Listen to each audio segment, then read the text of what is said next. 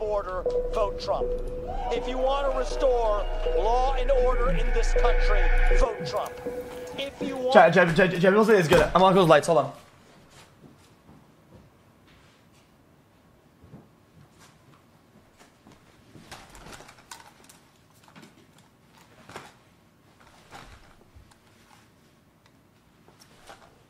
To defeat the deep state, vote Trump.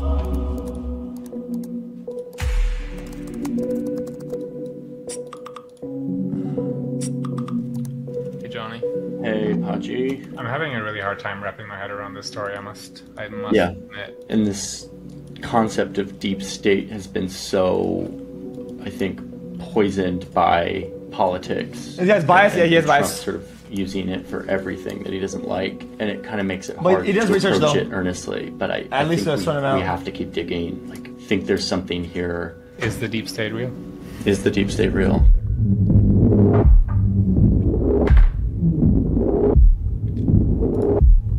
Then this interest says he has good bias. Unfortunately, that's not how the term is used. Bias is always bad. Because you say it's good bias because it inclines with your inclination, so that fulfills. But a bias is a negative, has a negative content to it. That's what. Yes, a bias is bad.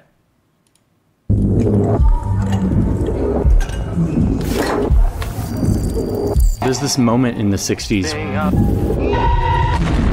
where you really like see how this actually works, like where power really is. To the height of this moment where the US and the Soviet Union are in this like massive staring contest. There's nuclear weapons involved. Everyone thinks the entire globe could be wiped out in this conflict. And Cuba is centered right in the middle of it all, right off the coast of the US, but they're on the Soviet side of the conflict. The US at this point wants nothing more than to snatch Cuba, to make it their own, and they've been trying to kill Fidel Castro a million different ways. They're looking for an excuse to invade. And to push back on all of this, the Soviets actually start shipping nuclear weapons to the island. The US has no idea, until one day, a spy plane is flying over the island and they snap this wild photo. I mean, it doesn't look like a wild photo, it just looks like a random field in Cuba. But you zoom in and you see canvas tents, trailers, missile launch equipment. I mean, the US government immediately knows what they're looking at here. The world's most destructive weapons are actually hiding under these tents, ready to launch. Hiding? Dude. It's like a random field in Cuba. Dude. Your local fucking weed dealer hides his shit better than this. What the fuck? But you zoom in and you see canvas tents, trailers, missile launch equipment. Missile launch equipment? Open air, dude? Dude. The guy that sells you a fucking 2 G's of weed does a better... What the fuck is this going on here, dude? Equipment. I mean, the US government immediately knows what they're looking at here. The world's most destructive weapons are actually hiding under these tents, ready to launch, so sitting right in the United States' backyard, right off their coast. Nuclear war 103 miles away. Within the past week, unmistakable evidence has established the fact that a series of offensive missile sites is now in preparation on that imprisoned island. It's a crisis, a Cuban missile crisis. And one man in Washington, D.C. suddenly has a really difficult decision to make. Let me pause. Okay, what's one pause? Chat. I think it's irresponsible, chat, because you run an operation with missiles that's worth probably hundreds of millions of dollars. Literally just hiding with like a small fucking tent, like a piece of cloth that was worth like $40 a pop, and it'd be a major difference. Like, what? It's such a small deal. I don't get it. Everyone around him wants him to invade Cuba, but he's not sure. Okay, but here's the kicker of the whole thing. Instead of stay at work that night and like figure out this crisis with his advisors, Kennedy gets in a car and travels across town to like a cocktail party. He came here to a house in Georgetown, the home of Joe Alsop, one of the nation's most influential newspaper columnists. It was the eve of nuclear war, and the President of the United States kept his dinner date in Georgetown. And the reason why is because at that party were the people he trusted, the people who really had power in Washington during that time. Most of them lived here in this neighborhood, many of them side by side, all within a few blocks. William Colby, the Far East chief of the CIA. He would later become the director of the agency. Chip Bolin, a former ambassador to the Soviet Union. Alan Dulles, who, boy, Alan Dulles, where to even start? He's the CIA's longest running director, and he lived right here in Georgetown. Frank Wiesner, one of the founding officers of the CIA. He lived just 6 blocks away. Felix Frankfurter, a Supreme Court justice, Cool just man, a couple bro. minutes walk Hold on. away. And Kennedy himself had a house in this neighborhood. The reason JFK kept his date in Georgetown that night was because this is where power in Washington was. Why this seems kind of fun, On the other side of town. Chat, joke aside, chat, this seems kind of fun. That, like, if let's say your friend, let's say this is not politics, this is just friends, you all live nearby like this.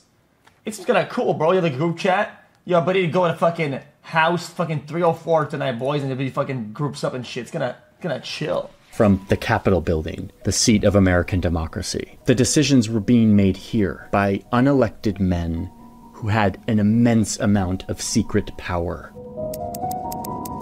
These were powerful men who were not elected or accountable. And at this point, they had become drunk on the worst kind of power, the secret sort of power that corrupts, the kind of power that our founders sought to check and balance with all of their founding documents. But here in Georgetown, it had moved beyond anything the designers of the country could have predicted, into a shadowy, separate part of our government, a deep state that was actively blackmailing the Congress and working to undermine the President of the United States, and being horrifyingly successful at it. Unelected deep state operatives who defy the voters to push their own secret agendas. You take on the intelligence community, they have 6 ways from Sunday at getting back at you.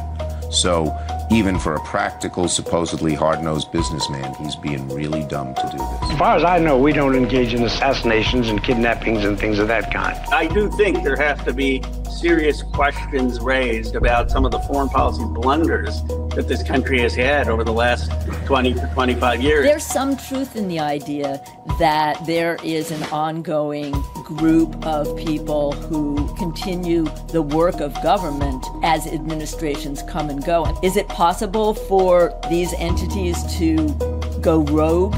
Absolutely. Was the agency involved in the kind of domestic surveillance that has been portrayed in the news reports?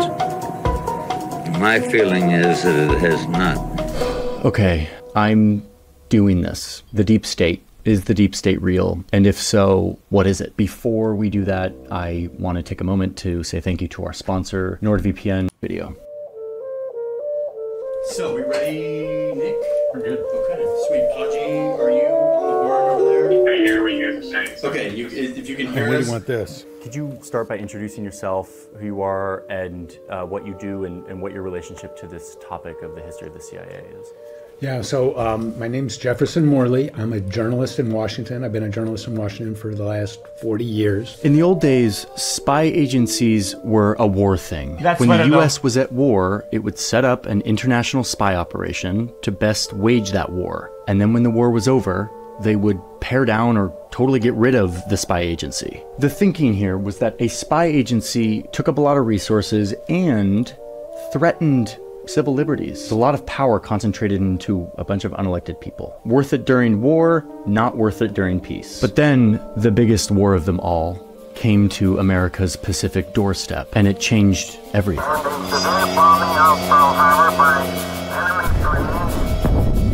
And so Roosevelt now has a license, more of a license to do what he wants. And one of the first things he does is consult with a man named Bill Donovan. Wild Bill, a corporate Wall Street lawyer who was obsessed with the power of intelligence. Donovan had very strong opinions, and he said, you need a wartime intelligence service. You're going to war. Wild Bill Donovan would be in charge of the Office of Strategic Services, or OSS, a centralized intelligence agency that would be given immense power to do whatever it took to keep our people safe and to keep our team on top. This was the birth of modern intelligence, a euphemism for spying and lying and cheating and deceiving and sneaking and breaking, coercing, dividing and conquering. No idea was too crazy for the OSS during this time. Like, one OSS psychologist had this idea that Hitler could be demoralized if they just showed him a vast quantity of porn. Paramilitary operation. strapping explosives to a bunch of bats and letting them loose over Tokyo. Guys skiing into Nazi-occupied Norway. Making fake companies, recruiting off Wall Street from all of his old colleagues, bringing in bankers and movie directors, fake radio stations, anything to demoralize, divide, or confuse the enemy. The OSS is the first intelligence agency that the United States ever has. Oh, and one of Wild Bill's favorite things to do was to have parties at his house. Hi! Are we the first ones here? The big night. Hold on, chat. I think I'm the thinker. Chat. What if Twitch didn't ban like the whole like booby thing and all that and like just chatting and whatever, dude? To move from gaming and expand it into IRL and just chatting areas, dude. So that by not banning the booby and whatnot, it created a big shift in analytics and mass. Chat, think about it, chat, think about it. To plan and plot his operations with his friends in Georgetown, a neighborhood in Washington, D.C. that is strikingly beautiful. Here is Bill Donovan's house. It's now worth $17 million. It's beautiful, and this is where he would have a drink and chat with other Washington power brokers. He would recruit new agents from American high society, earning the agency the nickname Oh So Social. Pretty clever. Okay, but remember that spy agencies like this were a war thing only, and the war ended in 1945, and the OSS got dissolved. The forces of Germany have surrendered to the United Nations. What do we do with the OSS now that we're at peace? And Truman says, we don't want to risk having an American Gestapo. A political police. His meaning, especially in the context of having just defeated the Nazis, was, that's what led our enemy astray. They had a secret intelligence agency, the Gestapo, which wound up enforcing political norms and enforcing tyranny. And we don't want to risk that. Here's Harry Truman doing the right thing and signing a piece of paper that says that the OSS can no longer exist. I mean, Truman was freaked out. He's like, this was really great to help us win the war, but this is way too much power in the hands of unelected officials holding secret information. But it was kind of too late. Putting the genie back in the bottle would prove to be an impossible task. Is it significant that all these guys live 4 blocks from each other in Georgetown? Yeah, it's very significant because they're the product of this wartime culture. This is one party that just has to turn out right. Here is target number 1 for the Reds. And who's in the bullseye? You are. So there was a brief moment after World War II when the Cold War didn't exist. We were at peace. But then, almost immediately, tension started to rise between these two great empires that had been allies to defeat the Nazis, but were now skeptical of each other. And senators were suddenly declaring that it was impossible to know where war begins and where it ends. The Soviet Union and its agents have destroyed the independence and democratic character of a whole series of nations in Eastern and Central Europe. And this is when all the intel people that had run the OSS, many of them who lived in Georgetown, by the way, start calling for the resurrection of the OSS, a centralized intelligence agency that we can use to fight this new global war with the Soviet Union. But no, say a bunch of other lawmakers, the Constitution wasn't designed for us to put so much power in the hands of men who are doing secret things. Doing this will result in a police state run by power-grabbing bureaucrats. Oh no, not that. Too much power to military leaders and their insatiable appetite for more money, for more men, and more power, whatever the cost to democracy. Well, I'm just saying, Truman's mind. Isn't it how it always is like that? Isn't that like the chat doesn't know? Oh. Changed. And what changed Truman's mind was the growing confrontation with the Soviet Union. And soon the papers were signed and a new agency was formed, the Central Intelligence Agency, the CIA. When Truman signs the National Security Act, he says we have to be careful that we don't have an American Gestapo. So that thought is still on his mind. The CIA was the big shiny new weapon of the United States in the Cold War. And their mission was to, quote, gain and distribute intelligence and to perform, quote, other functions and duties related to intelligence affecting national security. What does that mean?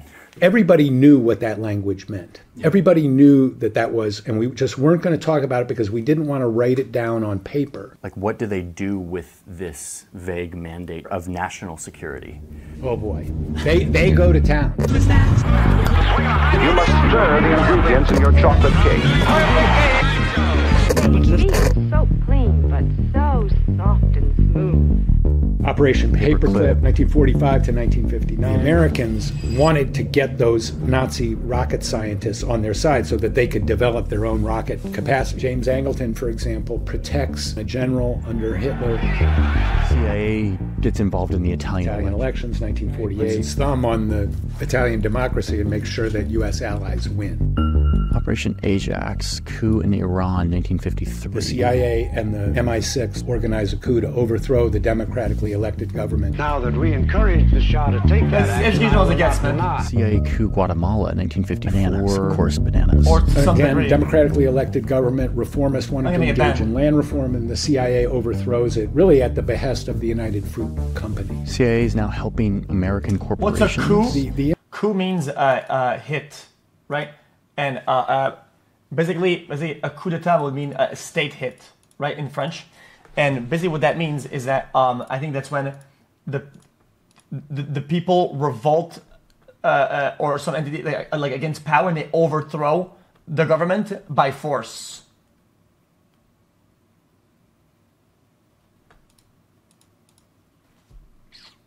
The influence of American corporations on the CIA actions is unmistakable. Allen Dulles was on the board of directors. Howard Hunt, Birch O'Neill, David Phillips, CIA coup in Congo, early 1960s, CIA coup in Chile, 1973. Good luck, Vegas. The assassination operation against General Schneider in 1970 is coordinated with Kissinger's office. Thank you. Nice to see you all. Mind control experiments, MK Ultra. In 1950, the CIA launches a massive program to develop means of controlling people's minds. Some 40 U.S. academic institutions were involved in this kind of LSD research. to people without their permission. And we develop a truth serum, dosing somebody with LSD 60 times in a week. Oh my God, dude! Operation Shamrock, electronic surveillance, 1945 to 1975. The first warrantless wiretap. Oh God, Biff. Chad, that's almost one of the worst kinds of torture you can do to somebody because they don't know, and the only thing they could tell themselves is that it's them that's the problem. Whatever. That's like self-torture, and that's endless. Big nightmare. There were hundreds of CIA assassination plots. Operation Phoenix. Eventually, Bill Colby, who was later director, admitted that they had killed 20,000 people. Operation Mockingbird, COINTELPRO, Operation Chaos, Watergate, Jim Critchfield, Frank Wiesner, James Angleton, Roosevelt, John Foster Dulles, CIA coup in Indonesia, CIA coup in Greece, CIA involvement in the Guatemalan Civil War. It was a CIA crime spree for 20 years. There's no other way to describe it. So by the 1970s, the CIA is this powerful, well-funded machine of intelligence that is doing a lot of secret things all around the world. They start blackmailing lawmakers to scare them away from investigating them and reining them in. These agencies had harmful personal information on lots of people. When I was doing my Angleton book, a guy told me one day when he went to meet Angleton, Angleton quoted back to him what he had said to his wife in bed the night before. And so they had this capacity, and people knew that they had this capacity. You know, the Kennedys knew that J. Edgar Hoover had information about his affairs with various women. Happy birthday, Mr. President. This kind of super knowledge champion that they had, Angleton and Hoover were masters Wait, of she did the using thing. those kind of secrets as leverage. Kennedy had this thing hanging over his head, and he knew Hoover, you know, had that on him. And so, you know, he couldn't fire Hoover. And so much of this power is concentrated among just a few people, many of them not elected, and many of them living right here along these streets in this neighborhood of Georgetown, living in fancy homes, having fancy cocktail parties, and kind of running the Western world. It's exactly the nightmare of the founders of the country and the nightmare of President Truman. And 1 month after the assassination of President Kennedy, Harry Truman publishes an article in the Washington Post and says, the CIA should be abolished. Wow. And he says it has cast a shadow on the historical reputation of the United States. The man who signed the piece of paper that created the CIA comes out and says he regrets it. Eventually, Americans start to get savvy to the fact that their government is sort of going off the rails. As this war in Vietnam drags on, more and more Americans stand up and say enough, demanding accountability for a national security apparatus that had gotten out of control. Chat, think about it, chat. A lot of things that are created with the intention, or at least the intention initially, of good, ends up being used for bad, and then they regret it. Like the bombs and the dynamite, the nuclear bomb and shit. Like, it's always like that. Because I always say, I have no faith in humanity because people are shit. That's what they do. They find something good, and then they min-max it until it just breaks. And what does the government do in response? They start spying on the protesters. Operation Chaos was the CIA spying on the anti-war movement. Johnson calls in Dick Helms and says, what's going on? Communists have to be behind this. And so they start infiltrating the anti-war movement. And they come back in about a year and they say, well, you know, Moscow and the North Vietnamese, they really like this anti-war movement, but it's not controlled by them. It's not funded by them. It's pretty much an American thing, you know. But that doesn't change anything. And chaos continues to grow. And eventually, by 1970, there's 30 officers working on it, hundreds of agents. And, you know, the ostensible purpose of chaos, to detect a foreign hand, I mean, chaos was in existence for 7 years. Every time they were asked to report on it, they came back and said, it's not foreign controlled and it's not foreign funded, which was obvious to anybody who was involved in the anti-war movement. There were a lot of people inside the CIA saying, you know, we're spying on our wives and kids, basically. You know, they're going to the demonstrations and we're reading the reports at night. We shouldn't be doing this. Are we trying to exterminate an entire people? What have we become as a nation? Americans were waking up to the fact that these unelected men were wielding way too much power and spying not only on the entire world, but on Americans themselves.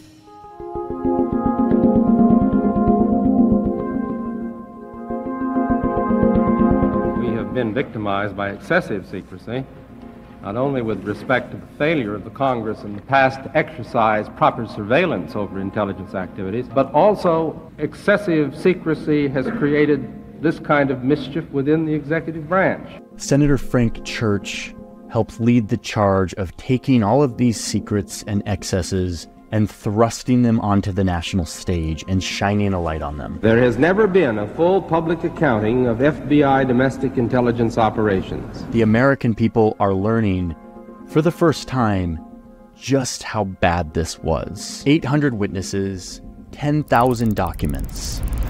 Their secrets were shared. CIA, FBI, NSA, assassination plots. Does this pistol... Chat, like I always say, chat, because I said this in the past before, guys, I feel like the people out there, generally, the vast majority, don't research, don't read, and even if they did read, they don't care. You could put in the document, you could have a document this fucking big, okay? You can have it available everywhere on the internet on a PDF that says every bad thing that's currently going on, all the fucking absolutely horrendous. You can see, every day, they sacrifice somebody on an altar and they just kill them for free. And dude, you could have it holy, and generally, people wouldn't care that much. It's just what it is. And people wouldn't go through and down the reading of it. It's just what it is. Fire the dart? Yes, it does, Mr. Chairman. When it fires There's a lot of bad things out there that are all silently, yeah. Spying on Americans. People don't give a fuck. A wholly comprehensive listing of everything those people thought or did on any subject you can imagine they're having a concern with. Targeting people like Martin Luther King Jr. and other civil rights or feminist activists. Bureau agents were told to attack the New Left by disinformation and misinformation. Anti-war protesters were spied on, intimidated. COINTELPRO is the name for the effort by the Bureau to destroy people and to destroy organizations, or as they use the words, disrupt and neutralize. The Bureau went so far as to mail anonymous letters to Dr. King and his wife. King, there is only one thing left for you to do. You know what it is. You have just 34 days in which to do it. You are done. That was taken by Dr. King to mean a suggestion for suicide, was it not? That's our understanding. Senator?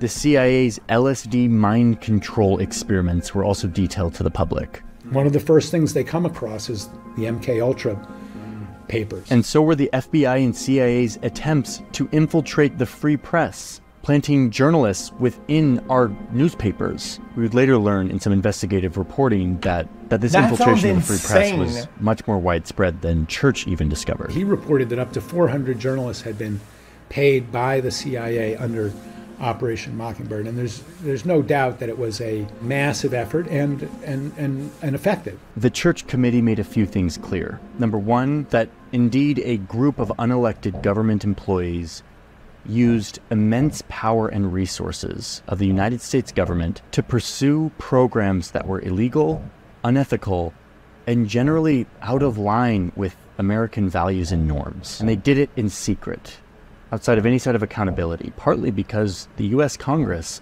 wanted to give them money and turn a blind eye. I can recall. Chad, did at least they had some sort of like objective value, even if unethical? Did they get some sort of data or analysis or like some scientific like improvement out of all of those or whatever? Or it was just done to do what they wanted? Yeah, to some degree. Well, I'm not defending. I'm saying it at least. Members of Congress who it's a question. Recoiled from responsibility of knowing what was happening. Members of Congress who said, "Don't tell me, I don't want to know." I think that is an indictment of the Congress, just as severe as any indictment which is labeled against any of the intelligence community. When Dulles wanted to get approval for the CIA budget, all he had to do was take a top-line number to the chairman of the Senate Armed Services Committee, and he would say, "This is what we want for this year." And the chairman of the Senate Armed Services Committee would say, "Okay, that's what you've got, and please don't tell us anything about what you're doing with it."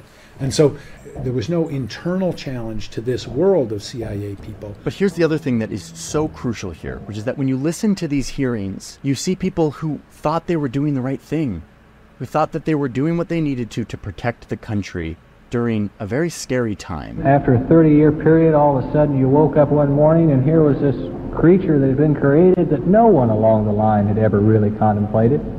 Each of these steps, I think, initially were honest steps. Many of these agents were earnest patriots, but they were operating in a system. Chat, this chat is fucking guys, what is this chat? What is this? Are you guys? I'm just saying it. If let's say you were to be, if you were like Mojo Jojo from fucking Powerpuff Girls, and you were like, I'm crazy madman scientist, dude, and I'm gonna do some experiments on the effects of fucking cyanide or like lead or something like that, and then it kills people or whatever, right? All I was saying is that at least did it gather data on those effects of like, you know, like, oh, did this happens, like. What? Free of accountability and transparency. Even within the deep state, there are people who are doing things for altruistic and good reasons, and then there are people who are doing things for their own selfish or bad reasons, and you know exactly how many are in each category is, you know, sort of impossible to delineate. I got sucked in when I should have known better, and where many other more intelligent, sophisticated people got sucked in other areas. So after the Church Committee, all kinds of new oversight regulations come in. There's new committees formed, there's new regulations, and suddenly the intelligence community now finally has some kind of oversight. The deep state was reined in. Now, they did fight back. Church was undermined and intimidated by these agencies. CIA people, I mean, they hated Frank Church. Jim Angleton would go around and say Frank Church was a KGB agent. Dick Helms raged against him. Kissinger. They couldn't believe that U.S. intelligence was being opened up. On the other hand, Americans were like, oh my God, this is what was being done in our name. But overall, this is a story of American democracy doing what it's supposed to do, rein in the worst impulses of humans with power, and in the process, avoiding disaster, at least for a few decades. One of you is about to be elected the leader of the single most powerful nation in the world. Have you formed any guiding principles for exercising this enormous power? When it comes to foreign policy, that'll be my guiding question. Is it in our nation's interests? Peace in the Middle East is in our nation's interests. Having a hemisphere that is free for trade. Pop culture goes hard. Has some very, very sketchy details reaching us here at Sky Centre. Important enough to bring to you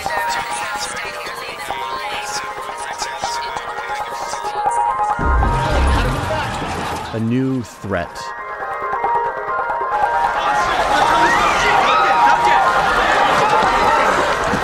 And a new call to give power to professional spies and bureaucrats to keep us safe by doing secret things. And by passing the Patriot Act, we will make America safer while safeguarding our civil liberties and privacy. And then, of course, new agencies, all with variations on the same name. 9/11 is kind of like a Pearl Harbor. There's this desire, we've been attacked, anything goes, we have to strike back. This is an existential struggle.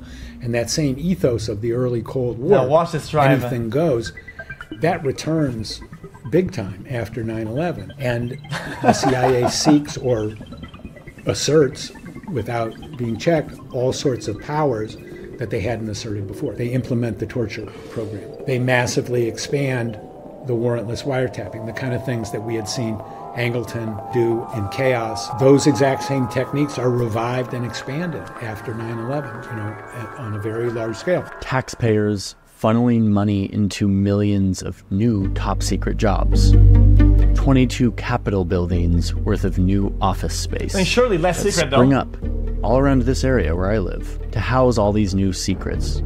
And inside them, waterfalls of new programs. So many weirdly named programs that no one leader could ever hear about, let alone regulate all of them. There's not a whole lot of effective oversight on something that has grown so big and so bushy. And none of which should be known to the public. That is, until someone who's worried that history is repeating itself decides to spill the beans. Our breaking news this evening is the identity of the man who sent the Obama administration into defend and explain mode this week. His name is Edward Snowden. He's an American former CIA employee and computer technician.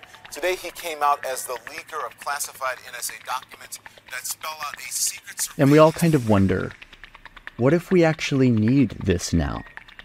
What if we need all these dark windows and top secret PowerPoint decks where they design how they're going to spy on us? What if our safety relies on what happens inside of all these buildings? So we keep funding them. But in doing so, we must at least acknowledge what we're doing here. We are trading a portion of our freedom in exchange for a sense of security. And in the process, we're creating and feeding kind of a new branch of our government power. One that operates outside of this elegant triangle that the founders constructed to trip up the corrupting forces that run the risk of always possessing men with secret power.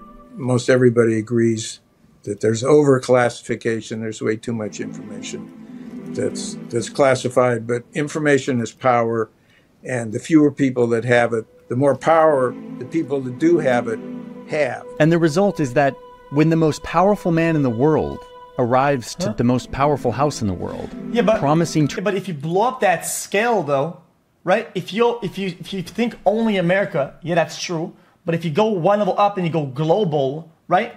Doesn't that mean that if the things are leaked entirely and everybody knows everything, right? Then you lose power compared to other countries because now they know your shit too. Then, no? To rein all of this in, to rein in the excesses, he actually finds that he can't. He's not able to change much of it. Instead, he sits there and watches much of the things that he critiqued grow under his watch. The thing that he's supposed to control, he finds he doesn't have that much control over. These I can't do it anymore, dude. Al-Qaeda terrorists are indeed ethical and just. Secrets keep us safe, but secrets also degrade this delicate thing that we have called democracy and accountability. That is, until we save ourselves from their everlasting, seductive pull. The United States must not adopt the tactics of the enemy. Means are as important as ends. Crisis makes it tempting to ignore the wise restraints that make men free. me wash my hands. It's a good video. I enjoyed it.